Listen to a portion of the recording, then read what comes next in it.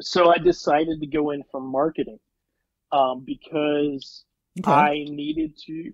I wanted the business side of it. Right. I wanted to be able to sell my stuff.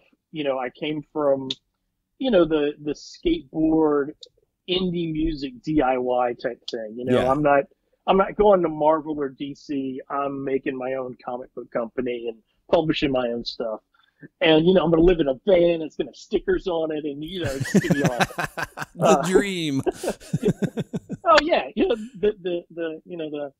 the van dream. I think Right. all red-blooded males have It's the funny though. living in the van dream. The adult move was, I mean, that makes total sense. You're like, but I don't know how to market it. So I'm going to be taught how to market it. That was the adult Yeah. side. And then you're like, so I can live in a van and put cool stickers and go skateboarding all day. Like that's the part where it's like, all right, dial it back there, kiddo.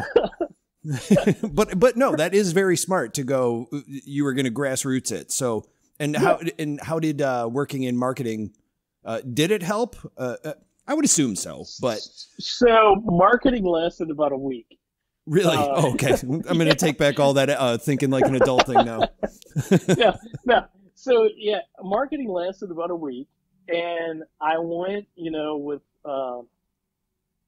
tail and portfolio between my legs to the art department, and kind of talked to the art dean and was like, "Look, I had this idea. It seemed like a good idea, but I want to go in. I want to do art. I don't want to do this marketing stuff.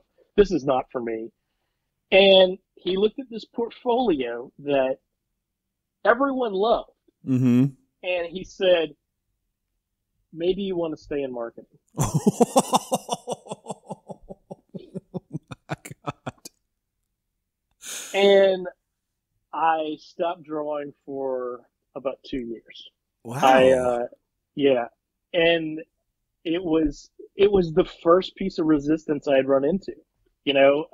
From being this little kid that everybody loved to growing up as a teenager that had a horrible attitude, but everybody still loved me. Because I drew these funny pictures. And I'm sure people are going to listen to this from high school and be like, "We did not love you, Renee. What are you talking about?" It was this first hit of resistance, and it was this first hit of reality that maybe being an artist was not going to be as easy of a ride as I thought it was going to be. But And let me interject there though. While that was like a sick burn that the marketing guy did to you, like that was pretty like, wow, he nailed it. And not saying that your art sector or something. I'm just saying that was a pretty like, his response was like, wow, he's a freaking stand-up comedian, this guy.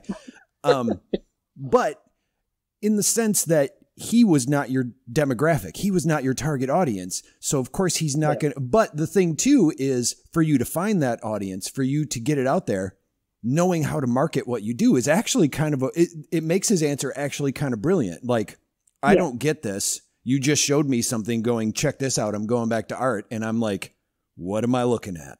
And that's the thing. Even the way you handed it to him and saying, I need to go, it actually was kind of a 2-tier response in the sense where it's like, you need to figure this out because there probably are people that like this, but I'm not one of them. And you just handed it to me like I was going to go kick ass, go do that.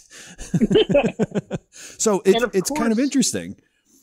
I didn't take it that way at all. It was just a huge rejection. And like I said, I stopped drawing. I started writing at that point. And writing songs and writing short story stuff. Mm-hmm. So I was getting my creative juices out in that way. You still created, which is a good thing. Yeah. The comic thing just still sat around the base of my skull and just gnawed at me.